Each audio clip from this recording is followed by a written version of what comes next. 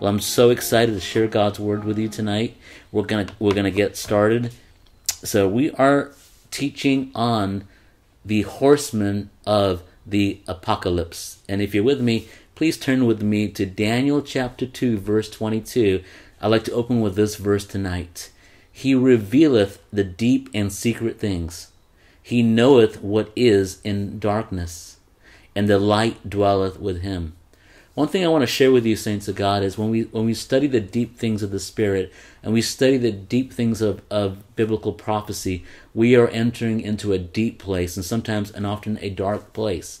And we need the light of Christ. We need the light to bring revelation. We need the light to bring illumination. And even as you read the prophecies of Zechariah and Daniel, often it was in the nighttime that these prophecies were given. And there were often times where the prophets would enter into times of fasting and prayer and seeking God for interpretation. And I'm telling you, what we are diving into are the deep things of the Spirit. From all my studies so far, I have found the book of Revelation to be one of the most intriguing books in the entire Bible, probably the most difficult book in the entire Bible to understand. And I've come to the conclusion that we will not understand the fullness of Revelation until all these events have come to pass. And I really believe that God's going to raise up Jewish scholars, the Jews, that are going to bring light to these scriptures of Revelation, because there are so many hidden mysteries in the book of Revelation, and the depths of these words will not come into our understanding without having a deep understanding of God's holy Torah. The Torah being the first 5 books of the Bible: Genesis, Exodus, Leviticus, Numbers, and Deuteronomy, because the book of Revelation is so filled with hidden mysteries. And we're gonna dive into these mysteries tonight and next week and the upcoming weeks. It's my goal to conclude this teaching series of the book of Revelation by around the time of Rosh Hashanah, or even into the Feast of Tabernacles. So again, the title for tonight's teaching is The End of Days, the Horsemen of the Apocalypse. And the date of this teaching is on Monday, August 31st. So folks, thank you so much for joining me tonight.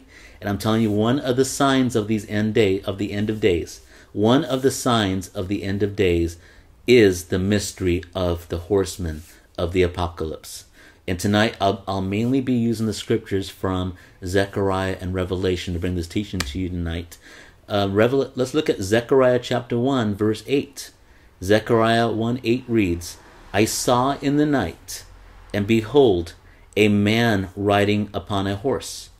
He was standing among the myrtle trees in the glen, and behind him were red, sorrel, and white horses. So we see a man and we see horses. Now let's turn to the book of Revelation, Revelation chapter 6. And I'm going to read verse 2, verse 4, verse 5, and verse 8. You'll notice here one of the methods I'm using to interpret Scripture is by using comparison. So I'm using various texts in Scripture that have similar words, and I'm going to use those words, I'm going to use those similarities to bring an interpretation to God's Word. Because we always want to take Scripture within context, and we also want to use intertextuality when we study God's Word, and especially when we interpret God's Word. So again, Revelation chapter 6, verse 2. And I saw, and behold, a white horse, and its rider had a bow, and a crown was given to him, and he went out conquering and to conquer. So we see a white horse with a rider with a bow, and a crown was given to him, and he went out conquering. And then in verse 4 we read about another horse, and it says, and out came another horse bright red. Its rider was permitted to take peace from the earth, so that men could slay one another. And he was given a great sword. So we see the white horse with its rider with a bow. Then we see the second horse being a red horse, and its rider having a great sword. And then in verse 5 it reads, when he opened the third seal, I heard the third living creature say, come. And I saw, and behold, a black horse. And now we see a white horse, a red horse, and a black horse. And its rider had a balance in his hand. Then let's go to verse 8, where we see a fourth horse. And I saw, and behold, a pale horse, and its rider's name was Death, and Hades followed him. And they were given power over a fourth of the earth, to kill with sword, and with famine, and with pestilence, and by wild beast of the earth. Taken from Revelation 6, verses 2, 4, 5, and 8. Now, as we're reading these texts, especially in the book of Revelation, we're reading mysteries, and we're reading things that are very prophetic, and every word that we've read, the colors, the horses, the riders, everything that's being spoken about is in a prophetic sense. And so one thing I do understand about the horses is these horsemen are angels that are sent out to carry out instructions from God. And the person that opens these seals, because these seals, as we see in verse 5, the third seal being opened, the one that opens the seals is Christ Jesus the Messiah. And Christ Jesus, is the Messiah, is depicted as a lamb, because Christ Jesus is the lamb who was slain before the creation of the world. The lamb, as we see in the book of Exodus, the blood of the lamb was struck upon the doorpost of every Jewish home, representing Christ Jesus, whose blood was struck upon the cross. The doorpost in Exodus parallel the cross that we see in the Gospels. And these horses that we see are angelic, and the riders are angelic, and they're carrying out instructions from the Almighty. And if you recall from a teaching I gave a few weeks ago where I talked about the four horns, the four horns represent the four kingdoms, the four empires that ruled over the Jewish people. In this description, I'm not going to count the Egyptian exile. The exiles I'm going to count are the exiles the way they are described by the prophet Daniel. The first exile being the Babylonian exile, the first horn. The second horn being the Medes and Persians. The third horn representing the Greek Empire, which began under the leadership of Alexander the Great, who conquered the Holy Land. And the fourth empire is the Roman Empire, representing the fourth horn, the fourth exile of the Jewish people. So these four exiles are the exiles experienced by the Jewish people according to the narrative of Daniel. The fourth exile will come to an end by Christ Jesus the Messiah. Now next week, it's my goal to take you into the war of Gog and Magog.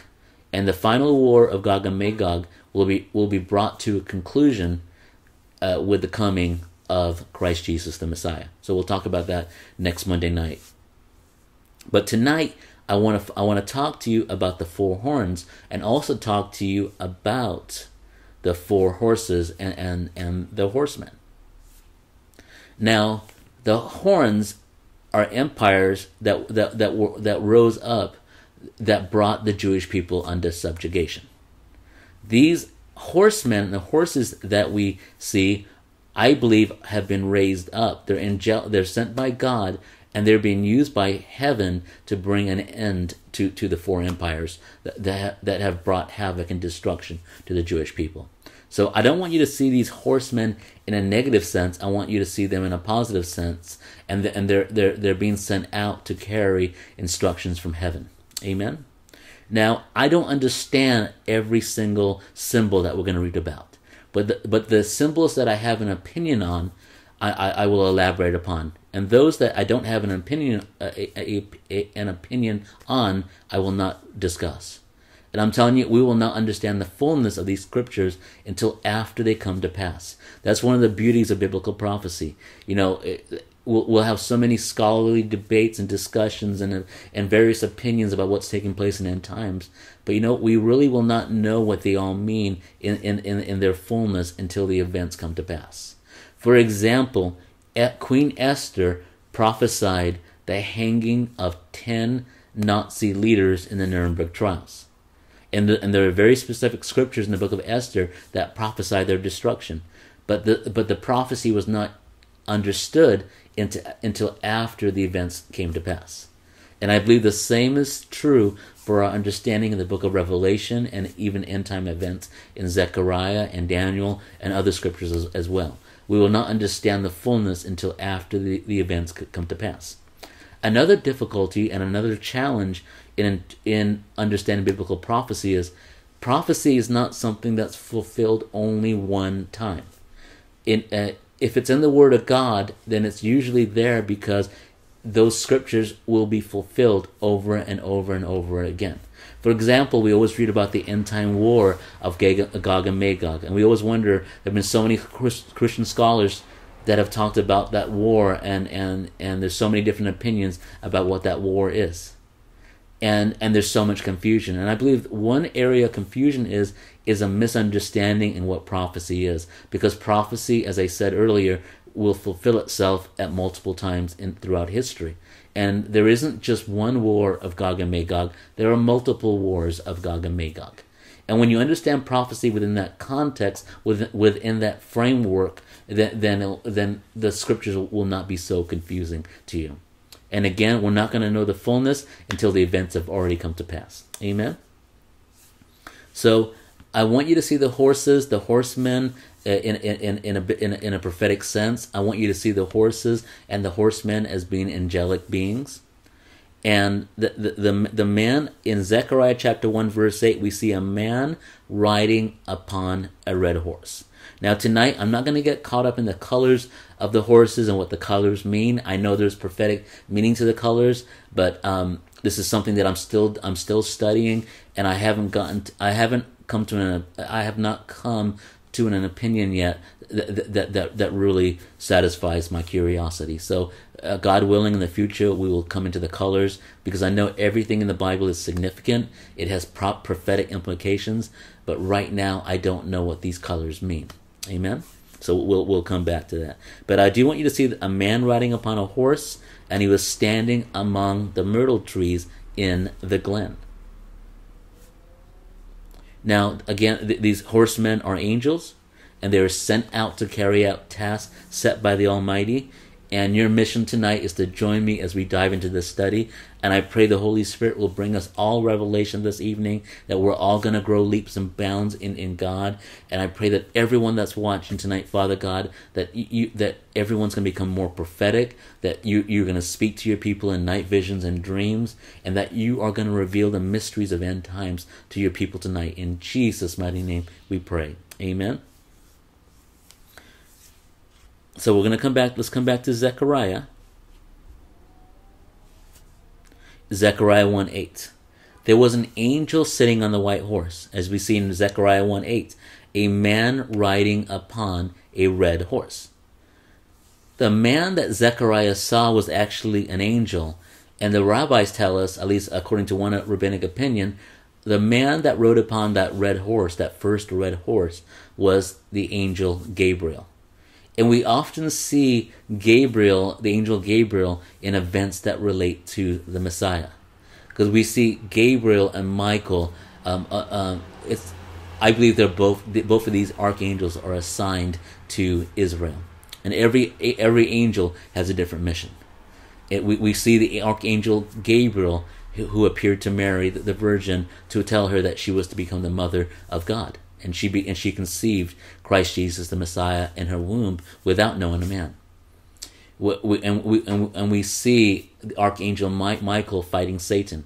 In the book of Jude, we see Michael, the archangel, fighting Satan for the body of Moses. So we see Michael involved in the wars of Israel. But both angels are very much involved in end time events. So it's not a surprise that Gabriel is mentioned here. If you turn to Daniel chapter 9, verse 21, it says, "While I was speaking in prayer, the man Gabriel, whom I had seen in the vision at the first, came to me in a swift flight at the time of the evening sacrifice." See, Daniel had been in prayer, and it's prayer that releases angelic activity. And as he had been in prayer, in intercession, in fasting, in supplication, God sent an angel to Gabriel to explain the visions to him. So, and Gabriel is describing end time events to Daniel. And going back to Zechariah chapter 1, it says that this angel, or Gabriel, was standing among the myrtles of Babylonia. He describes a man among the myrtle trees in the glen. And the interpretation of that is this angel, Gabriel, was standing in the myrtles of Babylonia. The red horse indicates that God will exact retribution upon all the nations that have subjugated the Jewish people. Remember the four horns that I spoke about? And how the four horns inflicted unjust trouble upon the Jewish people? Well, these horses have come to exact retribution from the nations, or the horns, that have subjugated and treated the Jewish people in a cruel manner. And these four nations, these four horns, are the Babylonians, also called Chaldeans, Medes and Persians, which represent the second horn, and also represents the third kingdom, the Greek, and the fourth kingdom, the Romans. So these horses, with their respective horsemen, have been sent from heaven to exact retribution from the four horns. Does that make sense? And the prophetic teaching I want to give to you, something that you can apply to your lives at this very moment, is you are not just living upon this earth, living a physical earthly existence. You are also living in the spirit, and every one of us is in a spiritual battle. Sometimes the devil will come to inflict attacks upon your family, upon your finances, upon your loved ones. Sometimes you're inflicted with sickness that comes from the pit of hell. Sometimes you come upon all these horrifying demonic attacks that affect you and or your loved ones. And sometimes these attacks are spiritual attacks. And we must learn how to engage in spiritual warfare. Because, really, we live in two different realms. We live in the natural, in the physical world, but we're also living in the spirit as well. And sometimes things that affect us in the physical may be upon you because of spiritual reasons. For example, there may be someone that is inflicted with a sickness, and you've gone to so many different doctors to resolve that sickness and that illness, and no doctor can really diagnose why you are experiencing those symptoms. And sometimes it's because of a spiritual condition. It could be a spiritual cause to that infliction. Sometimes it could be because of a demonic word curse. And these things must be broken, because we are not only waging war in the physical, we are also waging war in the realm of the spirit. And that's something I want you to understand, is that we're living in two places. We live in the earth realm, and we also live in the spiritual realm. Amen? And if you don't believe me, just look throughout Scripture. Through the book of Revelation. There is so much heavenly spiritual activity that's taken place. And I want all of you to allow the Spirit of God to open your eyes, and to open your eyes to the realm of the Spirit, and to let you know that there are angels assigned to you. There is so much angelic activity. And it's our prayers, it's our supplications to God alone. And often when I pray, I ask the Lord Jesus, please release angels on my behalf to help me in this situation, and to really know who we are, and to know how we can incorporate the Spirit, the Spirit of God, to help us in our spiritual battles. Amen. And angels. And when an angel comes, as you see here in Daniel and in Zechariah chapter 1, we see an angel not performing tasks alone, but we see an angel followed by other angels as well. For those of you that were with me when we studied the life of Jacob, when Jacob was departing and fleeing from his brother Esau, and he was going into Syria to his uncle's house, the house of Laban, and he came to a certain place and lay down to sleep. And what took place? He had a vision of a ladder that connected earth to heaven. And he saw angels ascending and descending in his prophetic dream. And the interpretation of that dream is, when he was just about to exit the borders of Israel, and the angels that accompanied him to that point had finished their mission. So these angels ascended to heaven. And then at the same time, Jacob sees an additional camp of angels coming down that ladder, and these were angels that were sent from God to accompany Jacob into the next phase of his destiny, and that was to go into exile. That was to go into Laban's house.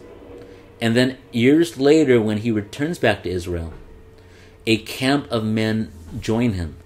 This camp of men that joined him were probably the original camp of angels that were accompanying him to the promised land. And what I want you to know is, wherever you are in life and wherever you are in destiny, for whatever mission God will send you upon, he will not send you alone, but he will send a camp of angels to accompany you. Because every one of us is on an assignment from heaven. And God will not leave us comfortless. He gives us the Holy Spirit, who's our comforter. We have authority through the blood of Jesus and through the word of our testimony. And in addition, God has sent angels who are ministering spirits that are sent to those that are to inherit salvation, as we see in the book of Hebrews. So I want you to know there's an angelic activity all around you.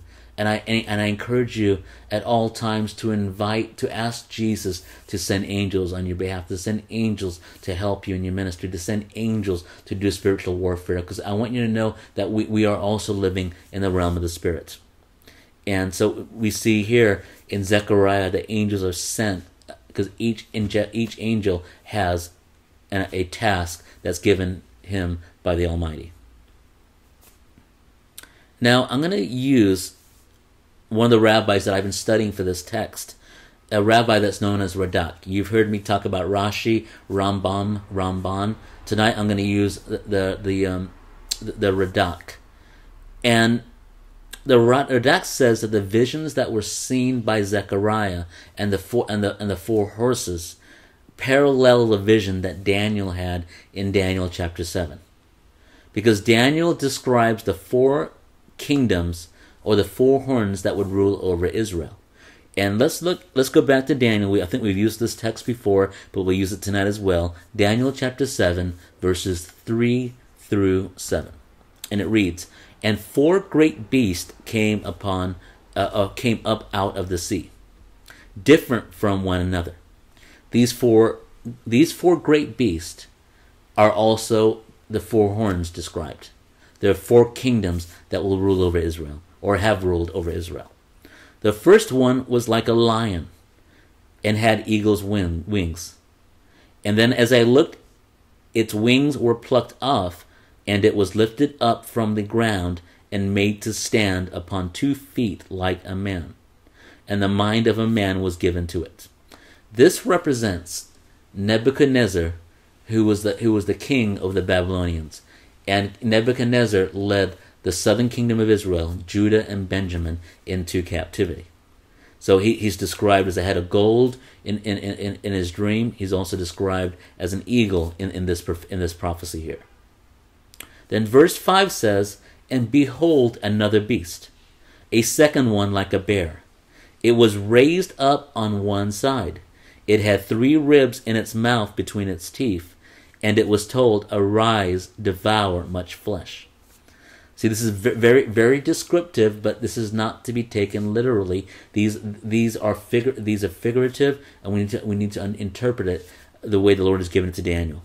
This bear represents 2 kingdoms that rule together, the Medes and the Persians. The Medes and Persians actually took turns ruling over the empire. The Medes and the Persians. So it starts with the Medes, then the Persians, then the Medes and the Persians. So this is the bear. And then, as we look at verse 6, after this, "I looked, and behold, and lo, another like a leopard, with 4 wings of a bird on its back. And the beast had 4 heads, and dominion was given to it." This represents the empire of the Greeks. It was led by the leopard, representing the Greek Empire, the Grecian Empire, led by Alexander the Great. But after Alexander the Great died, his 4 generals took over the empire, and these are the 4 heads, because his empire was divided into 4. And then in verse 7 it says, "After this I saw in the night visions."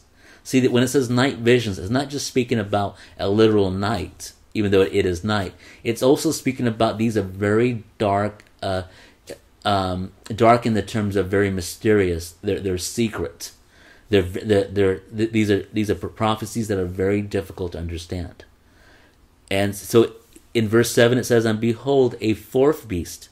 And look at how he's described. Look at how this 4th beast or 4th horn is described. A fourth beast, terrible and dreadful, and exceedingly strong, and it had great iron teeth. It devoured and broke in pieces and stamped the residue with its feet. It was different from all the beasts that were before it, and it had 10 horns. See, this is the most dreadful beast of them all. And even Daniel had difficulty describing this beast. And this fourth beast, which came into play after the life of Daniel, is the Roman Empire. And then from it we see 10 horns, 10 kingdoms, and from one of the 10 horns we see 11th horn, a little horn that spoke blasphemies, and we spoke about that horn about 2 to 3 weeks ago. Now, just to summarize, the red horse represents Nebuchadnezzar, king of Babylon, because he was described as the head of gold, and red looks similar to gold.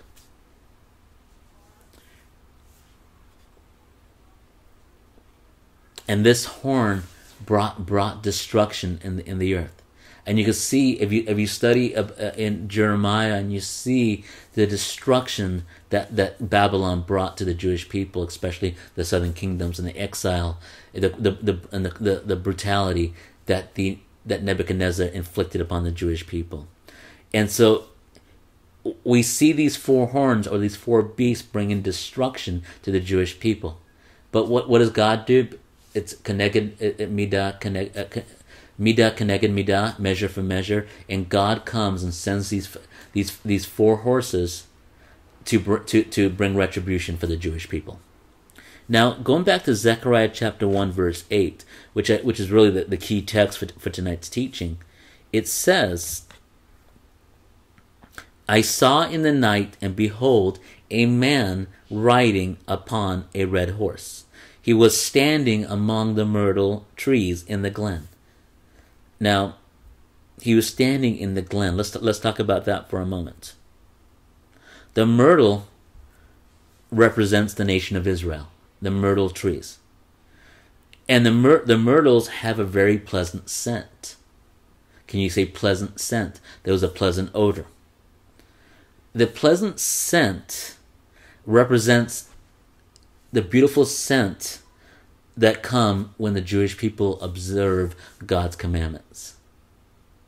And these prophecies that we're talking about here are prophecies that apply to the Jewish people. See, when you read Revelation, and not just Revelation, when you read the entire Bible, you need to learn how to divide which prophecies apply to the Jews, and which prophecies apply to the Gentiles, and which prophecies apply to everybody. We need to learn how to divide the word of truth. In the book of Revelation, the first few chapters really seem to be addressing the church, the non-Jewish believers. And then later on, the binoculars switch from the church, the Gentile believers, and switches to the Jews.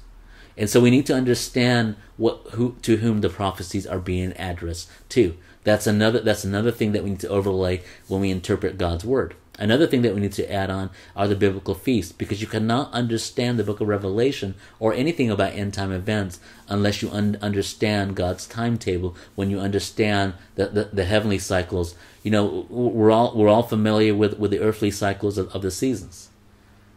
But how many of us are familiar with the heavenly seasons? Next week, or the week after, we're going to talk about the heavenly seasons.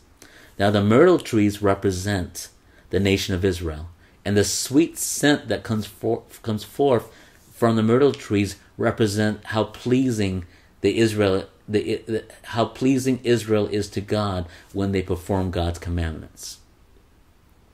And for those of you that have studied with me for some time, you'll know that the Torah, the first 5 books of the Bible, consist of 613 commandments. Those 613 commandments apply to the Jewish people. We as non-Jewish believers are not under 613 commandments. We are under 7 commandments, known as the 7 Noahide laws. In contrast, the Jewish people are under 613 commandments. Some of those commandments only apply to men, some of those commandments only apply to women, some of those commandments only apply to priests, but those 613 commandments are designated to the Jewish people. And when the Jewish people perform God's commandments, it's like a sweet scent that comes forth from a myrtle tree. And the angel that's standing there, and that angel is standing on the ground, he's standing in Babylon. And he's standing there to assist them and redeem them out of exile. See, these angels are on heavenly assignment. They are sent by God to bring forth the redemption of the Jewish people and to redeem them from their exile. And the horse with the rider, because in Zechariah 1:8, in Zechariah's vision, he only sees one rider, and then he sees, followed by the first horse, we see 3 additional horses with no rider. In John's prophecy, in Revelation, he describes 4 horses, each horse having its own rider. And one thing I've been pondering is we see 4 horses in Zechariah's vision, the 4th horse being white in color. And then when we go into the Revelation, in the book of Revelation, where we see John's vision, we see the first horse is white in color. So one thing I was pondering, is there a connection between the white horse in the prophecy of Zechariah being the 4th horse and the first horse in John's vision, which is white in color? Is there a relationship? I think there is, but I don't have enough background to give you a definitive answer. Because I'm wondering if there is a connection, but I don't know yet. And that's one of the beautiful things about studying biblical prophecy, is you often end up with more questions than answers. And you know what? If I don't have questions after my study, I really wonder if I've really studied God's Word properly. Because when you study God's Word, you go from glory to glory to glory. And I never get to a place where I'm fully satisfied with all of my studies. Because if I've had a good study, I will often end up with more questions than answers. Of course, I'll have more revelation. I'll have more confidence in the text I'm going to teach. But in addition, I'm going to have more questions. If you were to see all my notes as I'm preparing, you'll see that I'll have so many questions. And by the time I'm done with my study for the week's teaching, I'll have more questions than answers. And I just write them down, I ponder them, and sometimes a revelation will come to me in a dream, sometimes a revelation will come to me in the future, sometimes a revelation will come within hours, within weeks, within months, within years. And sometimes I just wait. Because God doesn't give me all the answers when I'm looking for the answers. I wait upon God to reveal His mysteries to me. See, I can't force the book of Revelation to come into clarity. I completely depend upon God to bring the revelation.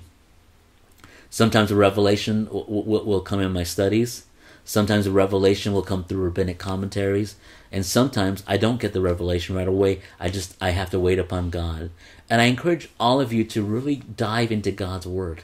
You know, so many of us have gotten so into reading the Word upon electronic devices, and I do that as well. But that shouldn't be the only way that we study God's Word. You know, if you were to see my desk at home, you'll see I'll have a hard copy of the Bible, and often I'll use a couple of rabbinic commentaries in my studies, and I'll use online sources as well. But I'm telling you, the study of God's Word is so exciting to me. It's more exciting than anything else I do in life.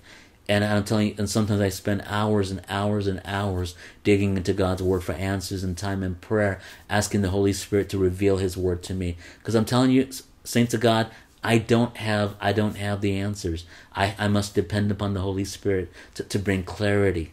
You know, sometimes my understanding of Scriptures has been clouded because of even teaching that I've listened to over the years. And sometimes I have to unlearn what I've learned in order to allow the Holy Spirit to teach me what He wants to teach me. And I believe it's more difficult to unlearn than it is to learn. And if you've experienced that, please let me know. Because sometimes the biggest block in learning God's Word is myself. And I need to learn how to empty myself and allow the Spirit of God to reveal His Word to me. Right now in my studies, just to let you know where I am right now, I am in the book of Revelation just about every day. And I'm asking the Lord just to teach me the secrets of the book. I know I'm not going to understand the fullness of the book, because I don't believe I'm going to get that full revelation until after all the events have come to pass. But my prayer is that God's going to reveal more and more of his word to us, because I believe God wants to teach all of us the depths of his holy word. And I'm telling you, this is a very exciting time. And the closer and closer and closer that we get to the rapture, to the moment that we are caught up in the sky in the twinkling of an eye to meet our Lord and Savior in the sky, we're gonna get so much more revelation of the book of Revelation. And so, as we study God's word, I want you to also know to whom God is speaking. See, there are many things that will take place that will bring about the completion of the creation. And we can understand that in the way that God established Israel.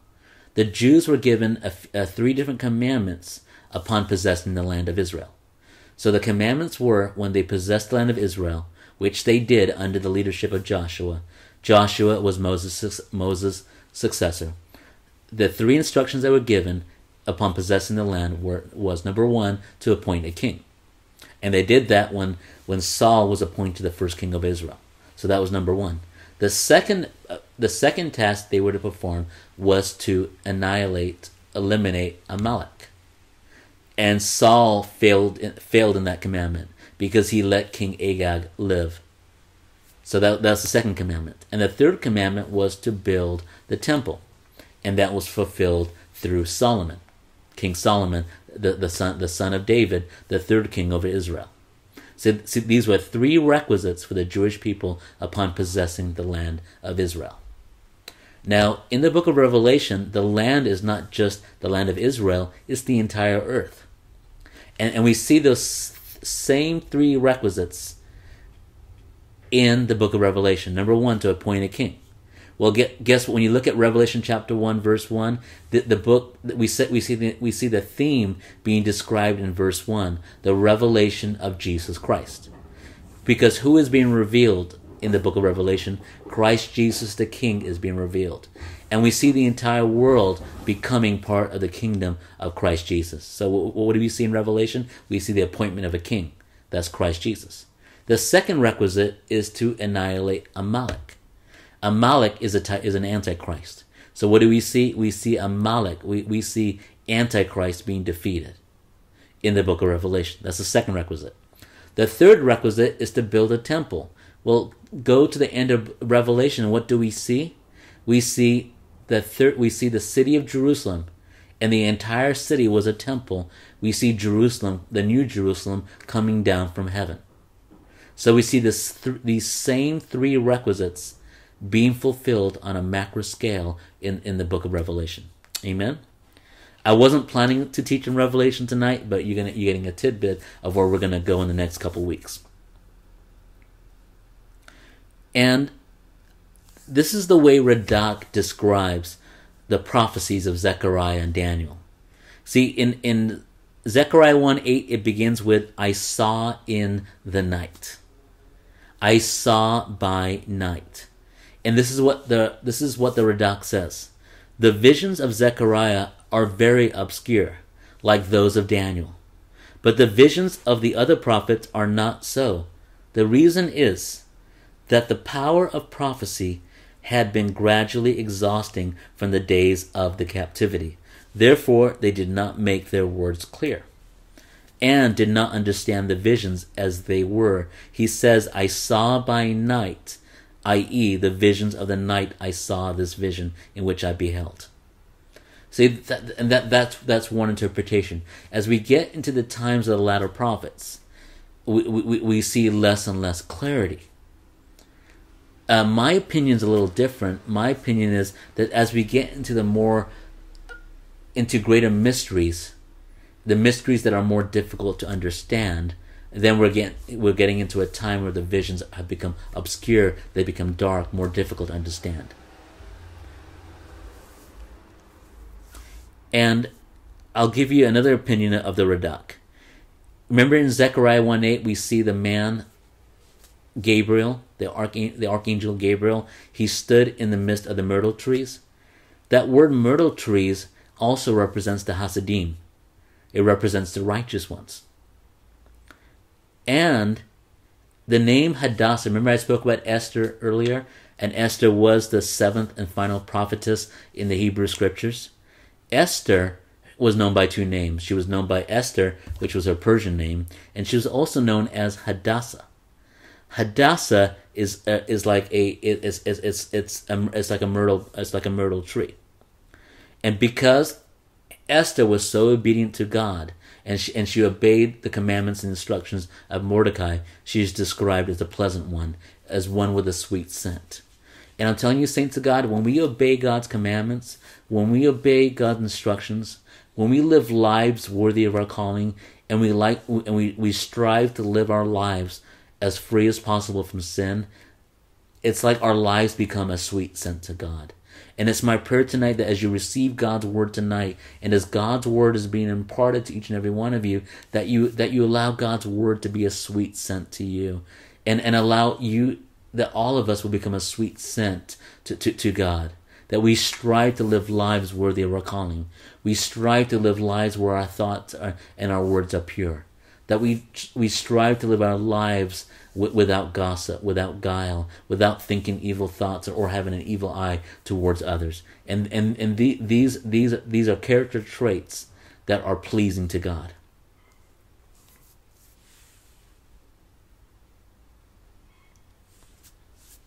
And as we close here over the next 8 minutes, I want to talk about these angels, about these horsemen. These angels are surveyors. They are sent out by God to survey the earth. They are sent out upon missions. And what they do is, after they perform their missions, they return back to God and report their findings. And I'll demonstrate this to you through Scripture. Let's look at Zechariah chapter 6, verse 1, and then also, if you can, also look at Job chapter 1. Zechariah chapter 6, verse 1, and it reads, "And again I lifted up my eyes and saw, and behold, 4 chariots came out from between 2 mountains, and the mountains were mountains of bronze. The first chariot had red horses, the second black horses, the third white horses, and the fourth chariot dapple gray horses." Now you see the colors in a different order. "Then I said to the angel who talked to me, 'What are these, my Lord?' And the angel answered me, 'These are going forth to the 4 winds of heaven, after presenting themselves before the Lord of all the earth.'" See what these angels are doing, what these chariots are doing, these chariots of angels are doing, and even the chariots themselves are angelic beings. These angels have gone out on missions to survey what's taking place in the earth. And after they're done, they present themselves to the Lord. And they present their findings to the Lord. Now let's look at Job chapter 1, starting at verse 6. This will be the final scripture we'll use tonight. Job chapter 1, starting at verse 6. And it reads, Now there was a day when the sons of God came to present themselves before the Lord, and Satan also came among them. Now, before we go on to verse 7, we need to know who Satan is. We know Satan is the devil. We also need to know that Satan, before he fell from heaven, before he sinned, he was a cherub. He was one of the four cherubim, and so he's an angelic being. And then it says, the Lord said, so the day came when the sons of God came to present themselves before the Lord. The sons of God are angels. These angels have gone and surveyed the earth. Now they return to God to report their findings. And Satan was among these angels as well. Then the Lord said to Satan, "Whence have you come?" Satan answered the Lord, "From going to and fro on the earth, and from walking up and down on it." And the Lord said to Satan, "Have you considered my servant Job?" See what we see here? The angels, including Satan among this group, are reporting to God their findings, because angels are sent on assignment to survey the earth and report their findings back to God. So that's one thing I want you to know about these horsemen and these horses. They're sent forth in the earth to survey the earth and report their findings back to God. And we see horses in other scriptures as well. 2 Kings chapter 2, verses 1, verses 11 and 12. This is the event where Elijah was going to be taken to heaven. And in verse 1 it says, "Now when the Lord was about to take Elijah up to heaven by a whirlwind, Elijah and Elisha were on their way to Gilgal." And verse 11, "And as they still went on and talked, behold, a chariot of fire and horses of fire separated the two of them. And Elijah went up by a whirlwind into heaven." So we see angelic activity of horses and horsemen and chariots also active in 2 Kings. And when Christ Jesus the Messiah comes, we're going to see chariots of horses. We're going to see angelic activity. When we look at Ezekiel chapter 1, and Ezekiel describes the cherubim, and he describes the wheels, and he describes God's heavenly chariot and God's heavenly throne. These are all angelic beings. See, on earth, when we describe chariots, especially in the times of the Romans, we see physical chariots and we see physical horses. We see physical wheels upon the chariots, and we see we see men who are the soldiers that are riding on those chariots. But when we see heavenly visions, the chariots are not physical chariots. These chariots are spiritual beings. For example, the ophanim, which is the Hebrew word for the wheels that are around God's heavenly chariot in Ezekiel chapter 1, these ophanim are angelic beings that are called ophanim, which are wheels that represents the cycles of God. Because everything that we see in heaven are spiritual depictions. They're not physical. But we as humans need physical things to be able to understand spiritual concepts. And that's another reason why Daniel and Revelation are such difficult texts to understand, because we're trying to understand and interpret spiritual things using words that describe physical objects. And we're going to go ahead and close here, and we'll continue on in our teaching of the end of days next Monday night. And as I close here, Heavenly Father, I just pray, Lord God, that you'll impart such prophetic revelation to your people. That, Lord, you will cause your people to grow leaps and bounds in you, Lord God. And, Lord, I lift up everyone that's watching online tonight, Father God, that you will bless everyone with prophetic dreams and prophetic visions, Lord God. Lord, I lift up my little nephew, JD, Father God, that you'll just open his eyes to the realm of the Spirit, Father God, that even as a 7-year-old child, Lord God, that you will cause him to become so prophetic, Lord God, and understanding the signs of the end. In Jesus' mighty name we pray. Amen.